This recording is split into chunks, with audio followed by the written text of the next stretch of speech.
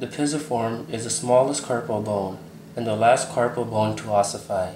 It sits at the medial aspect of the proximal row at the base of the hypothenar eminence and is located at the medial border of Guyon's canal. It lies at the palmar aspect of the triquetrum and in a plane that is anterior to the other carpal bones. It is a sesamoid bone within the tendon of the flexor carpi ulnaris. It has a slight distal lateral long axis. It's divided into a body, a lateral groove, also known as the pisiform groove, and an articular facet for the triquetrum.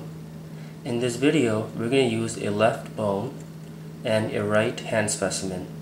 The dorsal surface contains a flat, oval-shaped articular facet for the triquetrum.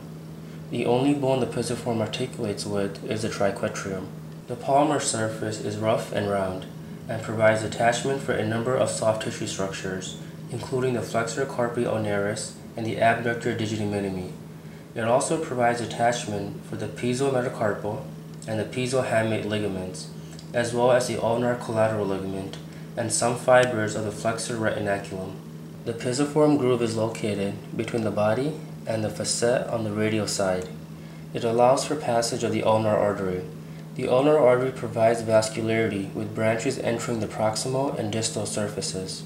Upon entering the bone, the vessels will often anastomose and form an arterial ring that lies deep to the articular facet. Fractures are often treated conservatively with cast immobilization for 4 to 6 weeks.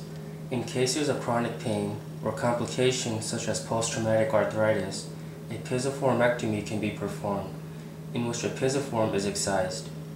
To determine the side, you simply pick up the bone and you hold the articular facet so it's directly pointing at you, or you can also say you're looking directly at the articular facet.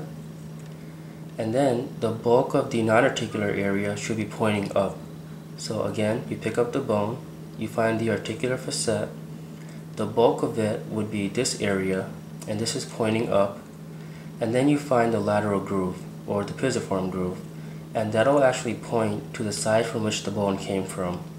So in this case, here's your articular facet, here's the bulk of it pointing up, and your groove is pointing left.